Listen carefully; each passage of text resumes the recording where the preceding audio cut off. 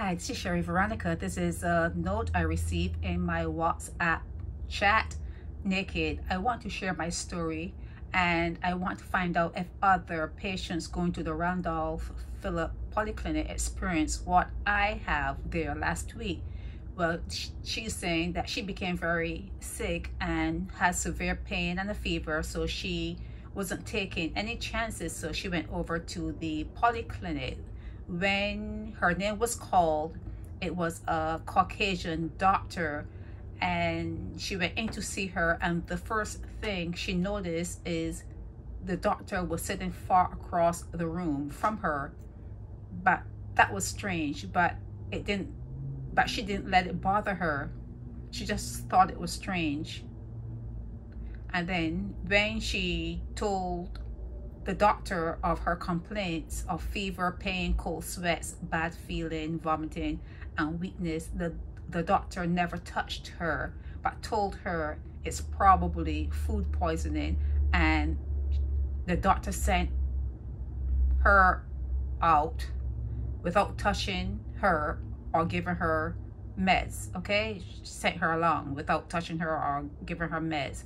Okay, she took a turn for the worst, and she was rushed to the QEH, Queen Elizabeth Hospital, with appendicitis.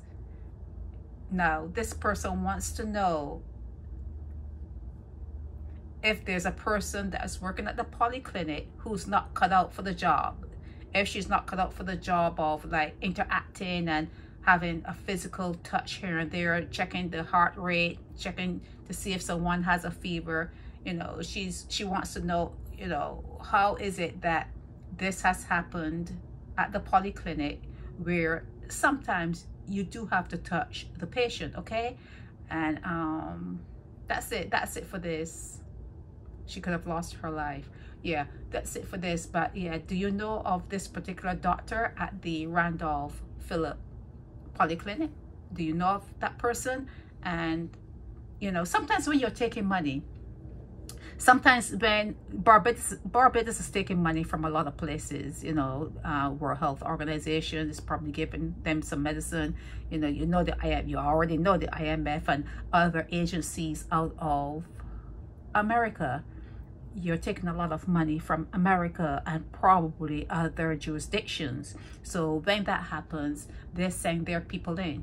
They are going to send their people in. So you can go to, for instance, you can go to the hotel in St. Philip and see someone Caucasian in a big position there, and they can hardly speak English. Or you could go to the QH and see people there that can hardly speak English. You can go to any sort of governmental running place in Barbados, and you will see someone that looks kind of like other place, and can hardly. I'm surprised they can even understand the Bajans when they speak, but they're there.